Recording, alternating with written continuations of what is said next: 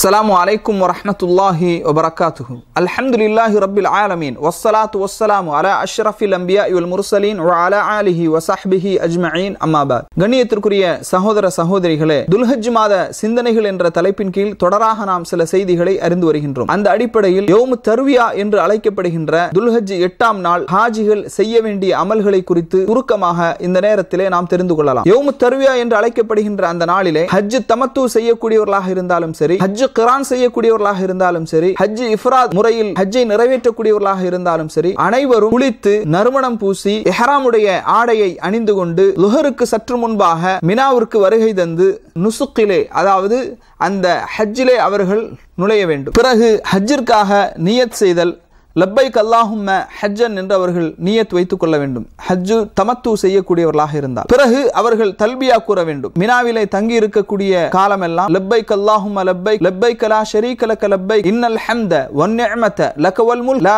ஷரீக luck என்று தல்பியாவை அதிகம் முழங்கிக் கொண்டே அவர்கள் இருக்க வேண்டும். மினாவிலேயே அவர்கள் துல்ஹஜ் 8வது நாள் முழுமையாக மினாவிலேயே தங்கி இருப்பார்கள். அதற்கு பிறகு அடுத்த நாள் துல்ஹஜ் 9வது நாள் தொழுகையை மினாவிலே தொழுதுவிட்டு அரஃபாவை நோக்கி அவர்கள் புறப்படுவார். மினாவிலே தங்கி இருக்கக்கூடிய அந்த நாட்களில் அவர்கள் லுஹரை ஒவ்வொரு வக்துடைய அந்த தொழுகையும் அதே அந்தந்த நேரத்திலே அவர்கள் தொழ வேண்டும். லுஹருடைய அந்த நேரத்திலே தொழுகையை 2 ரக்காத்தாக சுருக்கி தொழ வேண்டும். அசருடைய தொழுகையை அதே நேரத்திலே 2 ரக்காத்தாக சுருக்கி தொழ வேண்டும். மக்ரிபுடைய தொழுகையை 3 ரக்காத்தாக தொழ வேண்டும். இஷாவுடைய தொழுகையை அதே நேரத்திலே 2 ரக்காத்தாக சுருக்கி தொழ வேண்டும். ஜம்உ கஸர் கிடையாது, கஸர் மட்டும், சுருக்கி தொழுதல் மட்டும்தான் மினாவிலே இணைத்து சேர்த்து தொழுவது அனுமதிக்கப்பட்டதல்ல. இதையும் ஹாஜிகள் கவனத்திலே கொள்ள வேண்டும். இந்த மினாவிலே தங்கி இருக்கக்கூடிய நாளில் அதிகமாக தல்பியா செய்து கொண்டு, திக்ர் செய்து கொண்டு, துஆ செய்து கொண்டு அவர்கள் அந்த நாளை கழிக்க வேண்டும். அதற்கு பிறகு துல்ஹஜ் 9வது நாள் அரஃபாவுடைய தினத்திலே அவர்கள் அரஃபாவை நோக்கி துல்ஹஜ் 9வது நாள் காலை ஃபஜ்ர் தொழுகைக்கு பிறகு